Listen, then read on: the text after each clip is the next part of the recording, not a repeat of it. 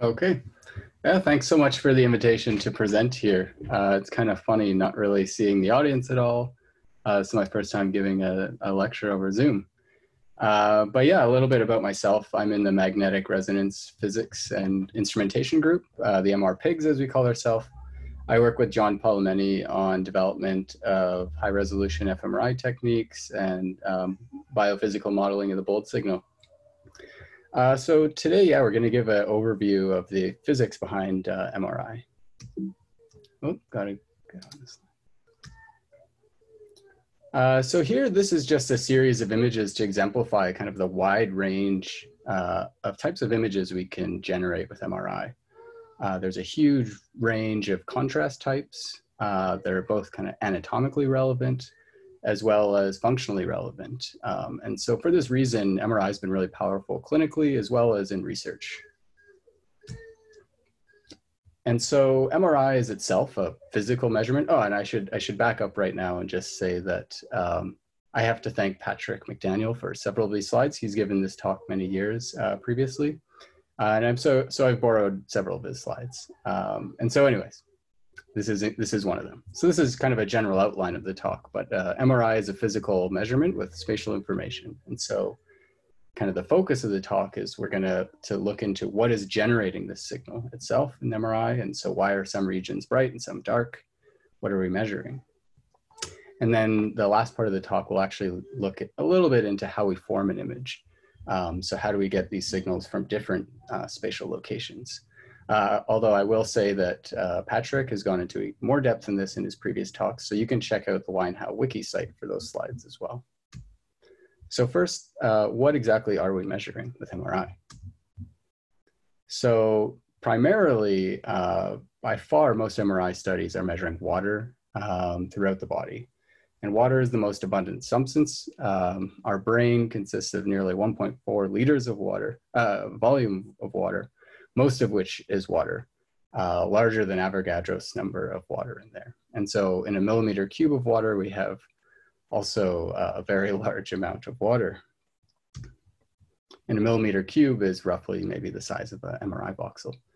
And in MRI, we're very sensitive to the chemical, molecular, and magnetic environments of water, which vary quite a bit throughout the brain and throughout different tissues, especially soft tissues, which gives us this vast range of contrast that we see. And so MRI actually relies on the nuclear magnetic resonance phenomenon. So originally, MRI was called NMRI. However, there was the fear of the nuclear word back in the 1980s. And so that was dropped for just MRI. And so N refers to that our signal in MRI is coming from atomic nuclei, specifically nuclei with an odd number of nucleons. And most predominantly, this is the hydrogen nucleus in water, which is just a single proton. So we often also say we're measuring nuclei or also protons or spins when we're referring to hydrogen. It's measuring magnetic properties of the proton or the hydrogen nucleus. And we exploit a resonance phenomenon where we have a dependence on a specific frequency. So this is NMR. And I'm going to go into each of these components in a little bit more detail. So like we said, MRI uses NMR to measure nuclei, specifically hydrogen, most predominantly. We already saw this slide. This is just to say that for the number of water molecules that we saw earlier, there's 2 hydrogen molecules for every water molecule. And so we're doubling, essentially, our signal sensitivity. We're not just sensitive to 1 molecule of water, we're sensitive to 2 hydrogen nuclei. But importantly, I should also say that there's several non-water nuclei that we can measure with MRI and that are very useful clinically as well. This includes lipids or fat, and several metabolites that are often measured with MR spectroscopy, like NAA, choline, glutamate, lactate, etc. And this is just sort of a MR spectrum that you often see, which can be very useful diagnostically. There's also several non-hydrogen nuclei that are measured, such as phosphorus 31, sodium 23, carbon 13, fluorine 19. But these are in very low abundance throughout the body, and so we have much less sensitivity to them in MRI. And as a result, there's far fewer centers that are actually imaging these nuclei. Also, in addition, there's hyperpolarized MRI, where we can actually inject or inhale some additional of the amounts of these nuclei, which have a very large magnetization, but decays away quite quickly. And we believe we have now one or even maybe a second hyperpolarizer coming into the center now. So NMR measures the magnetism of the nuclei. And so specifically regarding the proton has this very, very small mass, as we're well aware from high school chemistry and physics. And it also is associated with a charge, which is equal but opposite to that of an electron. And the proton has this quantum mechanical property where it can be thought of as spinning. So it has a spin angular momentum that is given by this formula here, h bar times square root of 3/4. But there is no actual intrinsic spin. There's nothing spinning as far as we're aware. It's just an intrinsic property of the proton. And associated with this, which is a magnetic dipole moment. So there's spin angular momentum, and it's directly proportional, or the magnetic dipole moment is directly proportional to the angular momentum. And classically, we can think of this as if we have a charged surface that is spinning, this will generate a dipole moment. And so this is sort of the classical analogy. And what relates these two is this gamma variable, which is the gyromagnetic ratio of the proton in this case. And it's 42.58 megahertz per Tesla, and it comes up all the time in MRI. So it's a good number to know. A feature of these magnetic moments when they're inserted into a magnetic field is that they'll tend to align with a magnetic field. So first, let's just get a sense though for what the magnetic fields are like that we deal with in MRI. So they're on the range of 1.5 Tesla all the way up to 10.5 Tesla for human scanning.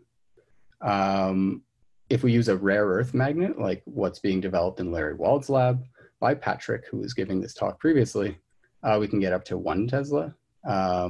Actually, I don't think Patrick was going up to 1 Tesla. But anyways, relative to Earth's magnetic field, which is 50 microtesla, the MRI fields we typically use in MRI, the magnetic fields we typically use in MRI are roughly 100,000 times stronger than Earth's magnetic field. So it's a very powerful magnet that's needed to generate these fields.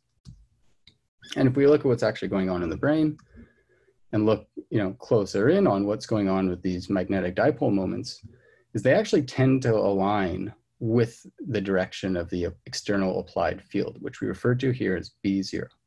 And the bar over top is to denote that this is a vector quantity, so it has magnitude and direction.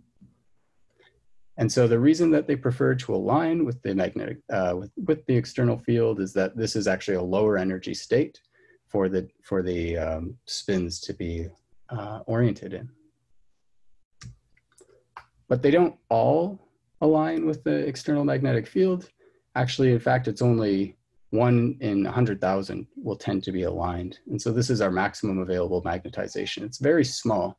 The reason this is so small is that there's actually thermal fluctuations of all the molecules throughout the object being imaged or in the magnetic field that tends to throw off the alignment from perfect 100% alignment. But one important factor is that the amount that we tend to align with the magnetic field is directly proportional to the magnetic field itself. So this is one motivation for going to higher field strengths at MRI. And so like I was just saying, when we put an object in a magnetic field and the magnetic dipole moment tends to align with the magnetic field, we say that it's aligned along the longitudinal direction, and it achieves an equilibrium magnetization, which we refer to as M0. But having a static magnetic field in our object is not so useful. We actually need to perturb it away from this static state or steady state in order to be able to see something of interest. And so we do this with what's called excitation. So in this case, I'm going to go into more detail as to how we do that. But in this case, we rotate our magnetization down into a transverse plane, so the XY plane, which is orthogonal to B0. And then what happens is the magnetization tends to precess around the external field, B0. And then we acquire our signal of interest. And so for people who aren't so familiar with precession of a magnetization, gyroscopes exhibit the same sort of behavior. And many of us have seen gyroscopes in our classical mechanics courses or just at the toy store. And so I wanted to remind you of just how this precession looks like. So first, what's going to happen here is the person has a string wrapped around this hub here, and when they pull the string, it'll get this wheel spinning around its axis. And then they're going to put it down on a pivot point right here, put it on the pivot point, and we'll see the precession begin.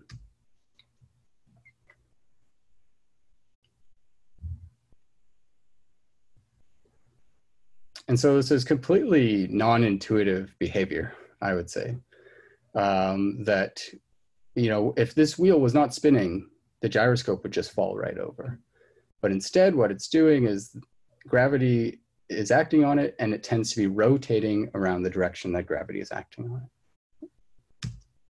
So if we try to break this down a little further, we can say that the gyroscope has an angular velocity, call that omega. Sorry, I used a different symbol here and here. Call it a big omega. And it has associated with it an angular momentum, a spin angular momentum called L, going through its axis. Additionally, there's the force of gravity acting on this wheel, and it's acting at a distance r from this pivot point, which means that the wheel is going to be acted on by a torque. And as a result of this torque, when we have a torque applied, the spin angular momentum will change just due to Newton's laws of motion. And so what we see is that the angular momentum tends to chase the torque, which results in precession at a rate of omega, lowercase omega, given by the ratio of the torque and the angular momentum. And so for a really nice description of this kind of classical mechanical property, I'd highly recommend MIT physics professor Walter Lewin's lecture on this topic, and for all the topics he teaches. He's a great educator. And so we have a complete analog of this in MRI, where we have now a magnetic dipole in a magnetic field. The dipole has spin angular momentum, L, which is given by the magnetization divided by the gyromagnetic ratio. We saw this earlier. And due to it being in an external magnetic field, it is actually acted on by a torque. So when you have a magnetization in an external magnetic field, there's a torque on that magnetization. And so that torque will be perpendicular to the angular momentum, and the angular momentum will chase the torque. So this results in precession around our B0 field. And the precession frequency is directly proportional to the strength of the magnetic field. And then again, the gyromagnetic ratio comes up. On a related note, and this will come up a bit later, we referred to this equation of motion, which is derived from these earlier steps, as the Bloch equation without relaxation. And Bloch was one of the founding kind of contributors to the NMR, to understanding NMR. So please remember this equation. It's written a little differently here, but this is called the Larmor equation. The frequency of precession is related to the gyromagnetic ratio and the strength of the magnetic field that is applied. This is the one equation that you would maybe want to remember in MRI. And so if we look at what are these Larmor frequencies at a couple of our clinical field strengths, it's 64 megahertz at 1.5 T, 123 megahertz at 3 T, and nearly 300 megahertz at 7 T. And so then how exactly, though, did we get our magnetization down into the transverse plane into the first place? Because we know that the dipoles are all aligning along B0. So how did we get them away from B0 in order to commence this precession process? And so the Bloch equation and the Larmor equation actually give us a hint at how we do this, by knowing that M will precess about an external field. So if we apply a second magnetic field along an axis that's perpendicular to our main magnetic field, then we can start to view that the magnetization will start to precess around this second magnetic field. But it can't be a static magnetic field. Otherwise, then we're just going to get alignment along the vector sum of B0 and B1. So what we need is an extra little ingredient, and that is that the magnitude of B1 should oscillate, actually, or B1 should oscillate at our original Larmor frequency. So we could say that B1 oscillates like a sinusoid at the Larmor frequency, where its maximum and minimum amplitudes are bounded by some value B1. And this is the resonance phenomenon in MRI or NMR. And so the field that we apply is called a radio frequency field because these omegas, omega naught, the Larmor frequency, is in the radio frequency range. And so if we do this and we apply this oscillating B1 field, we'll get precession, in this case in the ZY plane. And if we just keep the B1 field on, we'll just continually get precession. And the precession rate in this case is now omega 1, given by the magnitude of the B1 field that we apply and the gyromagnetic ratio. But typically we don't just want to have our field precess in that YZ plane, we want to do something with it. And so we actually generally want to tip just a certain amount into the transverse plane. And so we can do this by playing our B1 field for a duration, a shorter duration.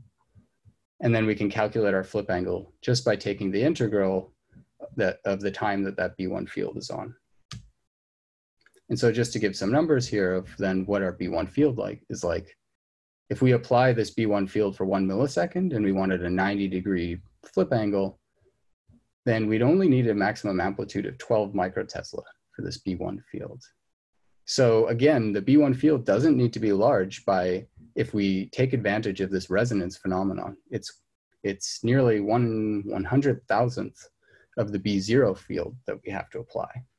So by applying just a very small B1 field, we can get excitation into our transverse plane. And then, so how do we actually use this magnetization once it's in the transverse plane? And we use the same phenomenon that's actually used in power generation. So when we develop power, or when we generate power at a power plant, we have a solid permanent magnet that is on a rotor. And when something like some steam passes through this rotor, it will start to rotate the permanent magnet, and it's surrounded by conducting coils. And they will sense this changing magnetic field in the surrounding coils. We have a similar process in MRI. So when we put our brain into a head coil here, we have all of these conducting coils that are surrounding tiny spinning magnets. In this case, they're detecting the magnetism from the proton of the water molecules. And so just to step through this in a little more detail then of what the signal is that we'll measure. So if we have a coil outside of our object and we have some magnetization that is perpendicular to B0, in this case B0 is coming out of the screen. Since we know that the magnetization is perpendicular to B0, it's going to precess. And what this means is that the magnetic field seen by this electric coil will be changing as the magnetization precesses. And we know from Faraday's law that if we have a changing magnetic flux through a conducting loop, that will generate a voltage across that loop. And so we can see that if we were to measure the voltage across that loop, it would be oscillating with the precession of that magnetization. So also importantly is that that voltage that we're measuring is an integral of the magnetization within our object. And it's proportional to the total magnetization in the object as well as to the Larmor frequency, so our B0 field. So we know that the Larmor frequency is proportional to B0, and we know that the total magnetization we generate is also proportional to B0. So this means that the voltage, the signal that we're going to measure is proportional then to the square of our external field. So this is more motivation for us to be moving to higher fields. And so I guess you're sensing a trend here that, I work in the high field lab. And so this is some of the motivations for going to higher field, although it does have its own technical challenges.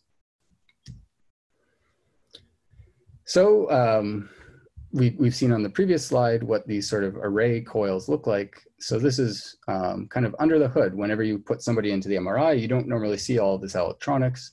We have all of these coil loops surrounding the head coil.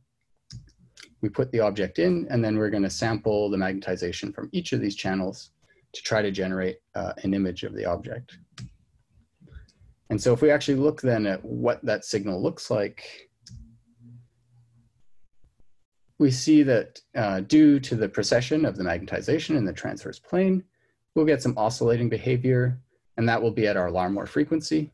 We call this the free induction decay. Because in addition to the oscillating behavior, our signal is actually decaying away, and it decays away as an exponential decay with a time constant t2. And so we can understand this if we kind of zoom in again at what's going on at the microscopic level. So if these are two protons, each of which are precessing around B0, and they have some magnetization, they're not just static other than the precession. They're also undergoing microscopic motion, which includes translations and vibrations and rotations and bumping into each other. And each of them is itself a little magnet as well. So they have their own magnetic field surrounding each of them. So every time they pass close to another one or further away from another one, they're changing the local magnetic field sensed by the neighboring protons. And so we get fluctuations in the Larmor frequency for each individual spin within our system, which results in an irreversible dephasing of the magnetic moment that we get. And that's why we see this decay. It's a random process that decays exponentially. So this sort of relaxation is often referred to as spin-spin relaxation because it's the loss of phase coherence due to one spin acting on another. It's also referred to as transverse relaxation since it's what we measure in the transverse plane, orthogonal to B0, or T2 decay or T2 relaxation, or any combination essentially of those words. And T2 is actually a very sensitive measure of tissue type as well as pathology. So if we look at 3 different transverse magnetization decay curves, this is our signal here, plotted on the y-axis over several hundred milliseconds on the x-axis, ignoring now the oscillating component of the signal and just looking at that envelope. We get 3 very different types of relaxation curves for 3 different tissues in brain. So we have CSF, cerebrospinal fluid. It has a very long T2. It's not easy to measure at all since it's so long. We have gray matter, which has a sort of intermediate length T2 of about 110 milliseconds.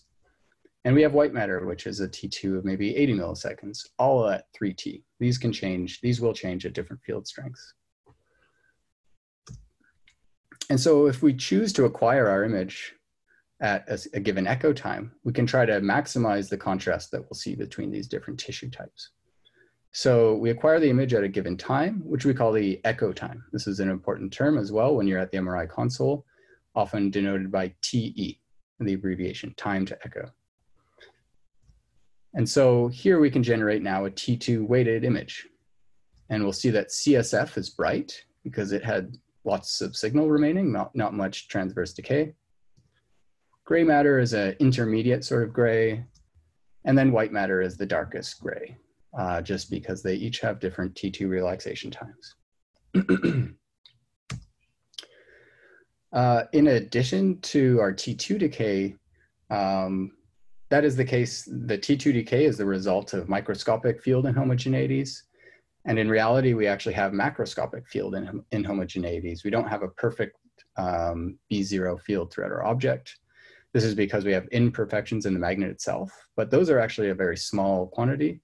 What's more important is that the tissue within the body has its own magnetic susceptibility, and it tends to magnetize when it's exposed to an external magnetic field.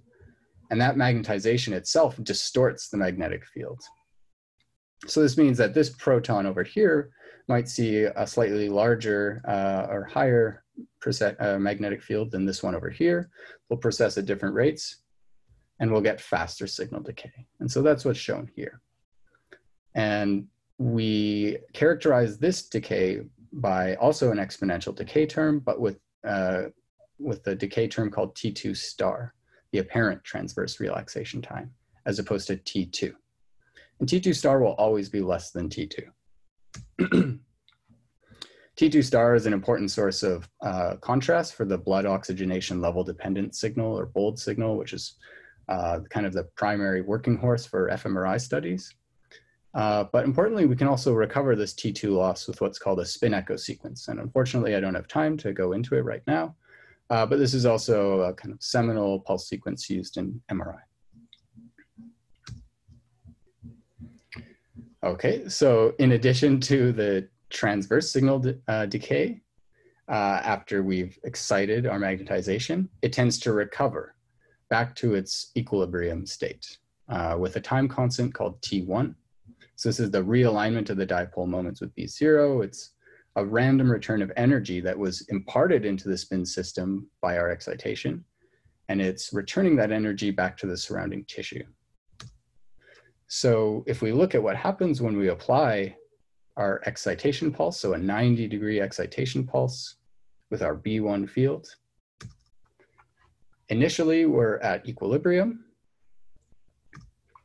When we apply the 90-degree pulse, so now, sorry, we're just looking at the Z component of the magnetization. So initially it was aligned completely with B0 along the Z direction.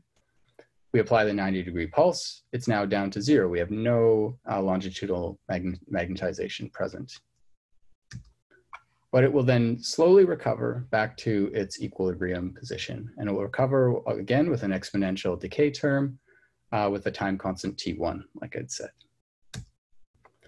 And so we call this spin lattice relaxation because the spins themselves are returning the energy from the RF excitation back to the tissue, to the lattice system. Also known as longitudinal relaxation because it's recovering along the longitudinal axis, the Z axis, or T1 recovery, or again, combinations of those terms. But this MZ is really important in MRI because it dictates what's the maximum signal level we can achieve when we then actually do excitation and measure our signal. And so this next slide hopes to demonstrate that fact. So in a typical MRI experiment, we apply our excitation pulses periodically in time. And they're separated in time by a period of time called the repetition time, or TR. And so we'll apply these pulses periodically. And now we just want to see what's going on with the longitudinal magnetization, as well as with our signal, or the transverse magnetization. So everything that's in the XY plane. So initially, we're at equilibrium. So we have just longitudinal magnetization. We have no transverse magnetization. It's down at 0. We apply our first 90-degree pulse. So we lose all of our longitudinal magnetization, and it goes all into the transverse plane. Very quickly, though, we get T2 or T2 star decay of MXY, and we also get a slow recovery of MZ. But we don't get full recovery of MZ before the time of our next excitation pulse.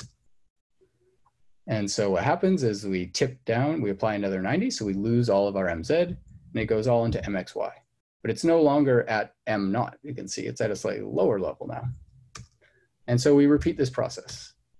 And this is what every MRI experiment consists of. It's just almost every MRI experiment consists of repetitive application of RF pulses and then measuring signal at a given time.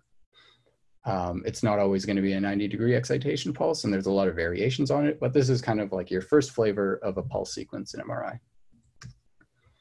And this is just to highlight again that, I'll just hit this once more, that we have a reduction in MZ based on how closely spaced these excitation pulses are, and as well as what is our flip angle. And so we need to always consider, we also need to then consider what is going to be our repetition time in an experiment, what flip angle are we going to use, and that will all kind of be hinging on what is the relaxation time, the T1 relaxation time that we're interested in. If this T1 was much shorter, we might have gotten back to complete recovery by the time of our next 90-degree pulse. Another really important pulse sequence in MRI is inversion recovery. And this is really important because it can maximize our T1 contrast. So here we're just looking at the Z component of our magnetization again to see how we can generate a range of tissue contrasts, again in white matter, gray matter, and CSF. So in this case, instead of applying a 90-degree pulse, we apply a 180-degree pulse. So this will fully invert our magnetization. Rather than tip it into the transverse plane, it will fully invert it.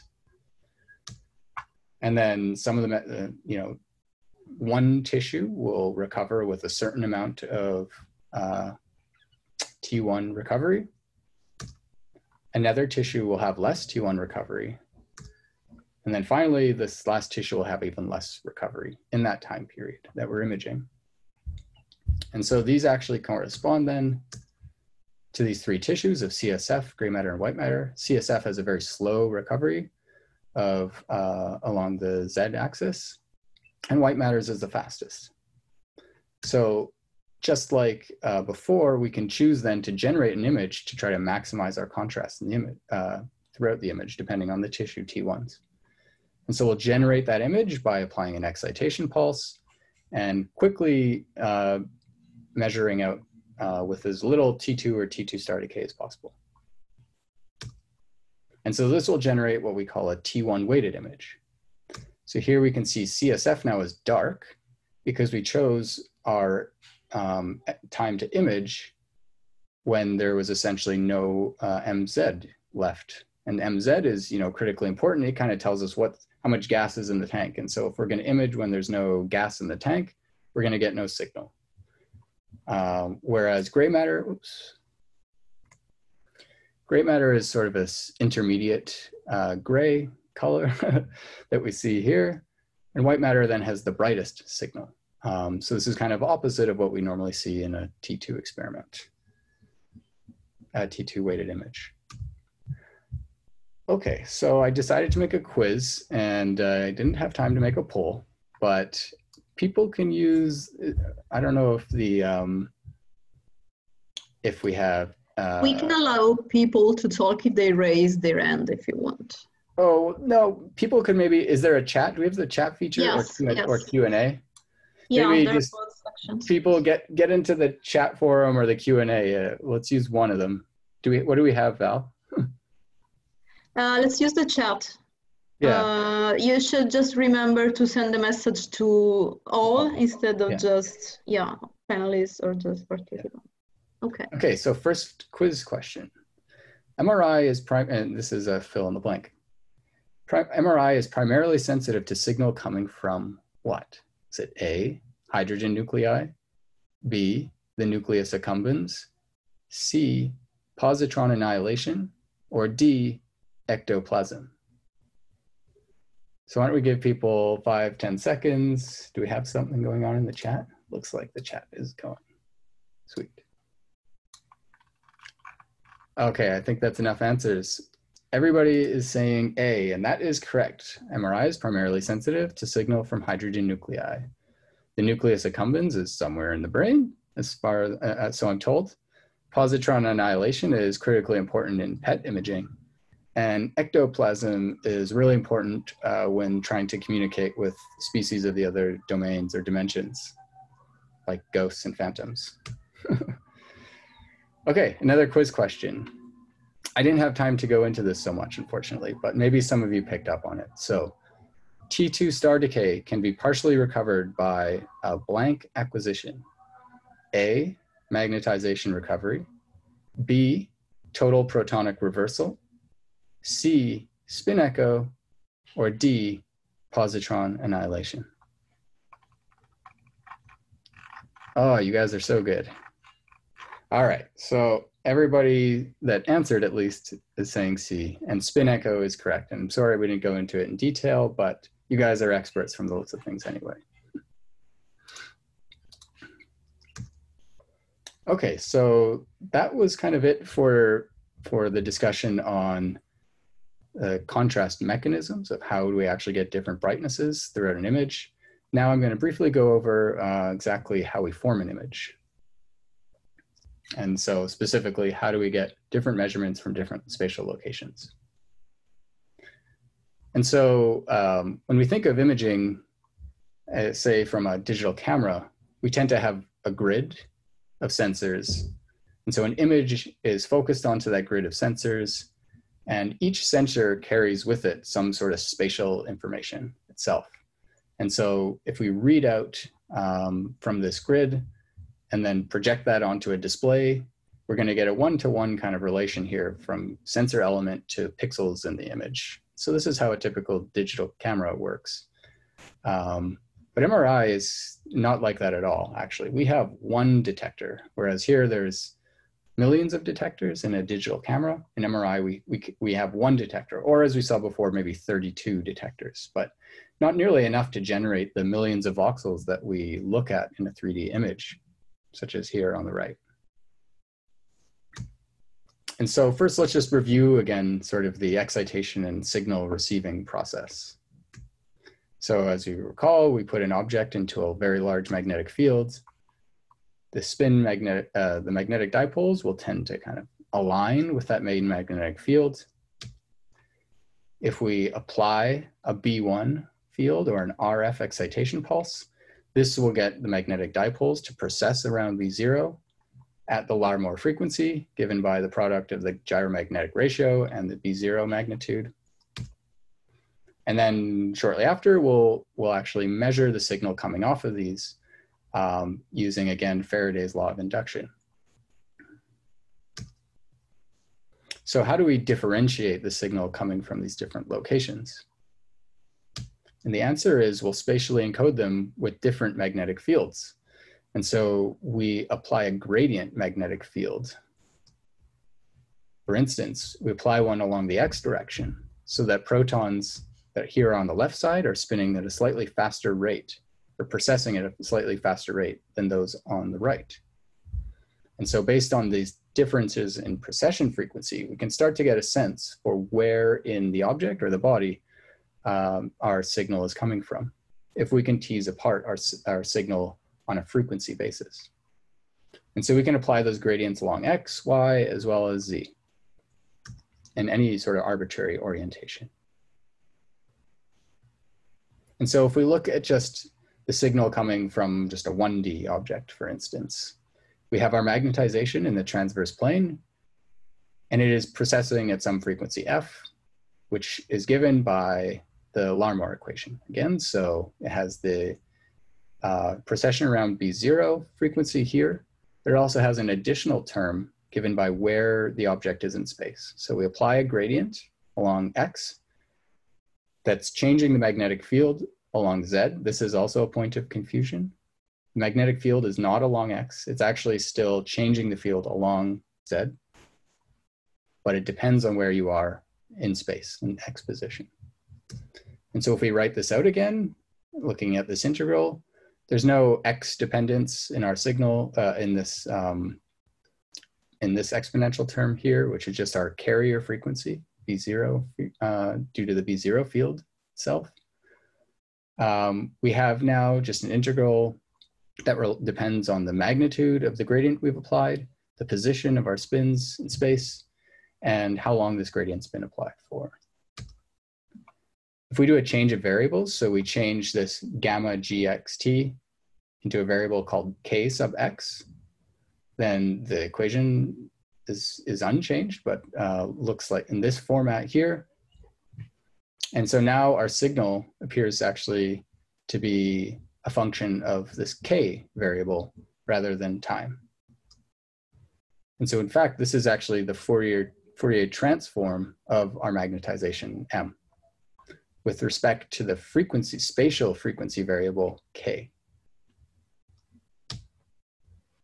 And so this has really important ramifications for imaging, in that by applying these gradients g, we can steer through k space, is what we call it. And k space is just the spatial frequency content of our object. And so we'll try to step through that again in a somewhat pictorial way.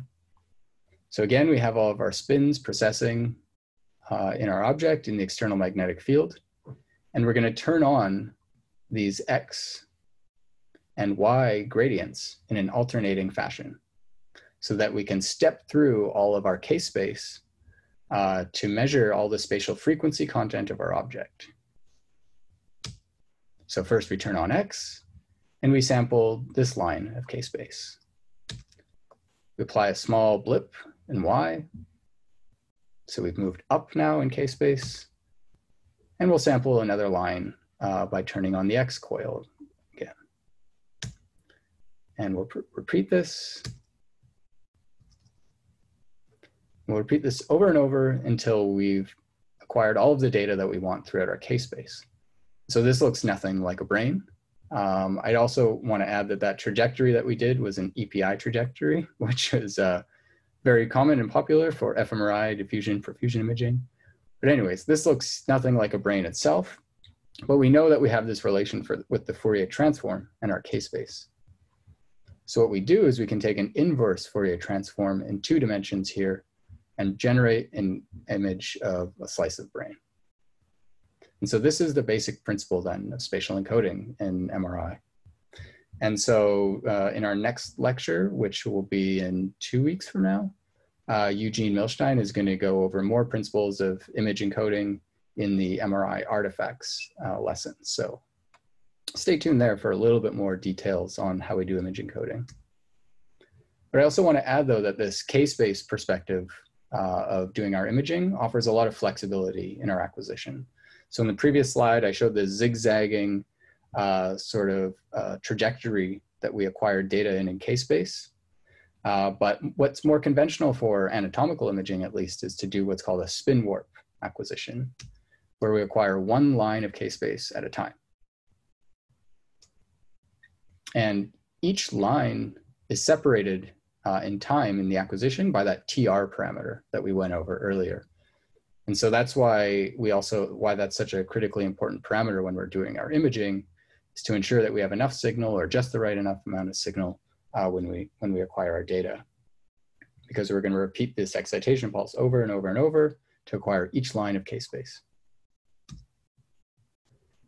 We can also acquire data radially. So, or in a spiral. And I'm sorry I'm not proficient enough in PowerPoint to get that spiral in a short amount of time. But this is just to say that there's several ways that we can acquire our data.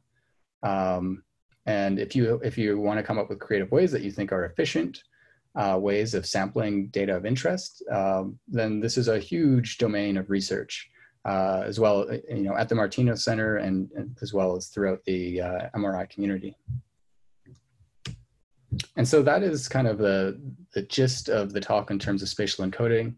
I just wanted to return to this opening figure to kind of go over again some of the properties that I had discussed. Others I haven't discussed, but will come up in future why and how lectures, now that we have a better sense for what is generating the contrast MRI. So here on the top left, we have an MP RAGE image. And so it's really sensitive to T1, like we discussed before. So the T1 of CSF is long, and so we get very little signal from it in CSF. We also, in this case, this is on our 7T scanner, we get a lot of bright vessels due to an effect called inflow effect, because we have only the head being excited and spins that are flowing in from out of the head appear brighter. This is actually considered an artifact when you're trying to do anatomical imaging, these bright vessels, because we're just trying to parcelate what is gray matter, what is white matter, say in free surfer. So that's an artifact in that case. So it will have a negative impact on trying to distinguish what is white matter, gray matter. But often we actually are very interested in this sort of contrast if we want to visualize the vessels themselves. Next, we have a turbo spin echo acquisition.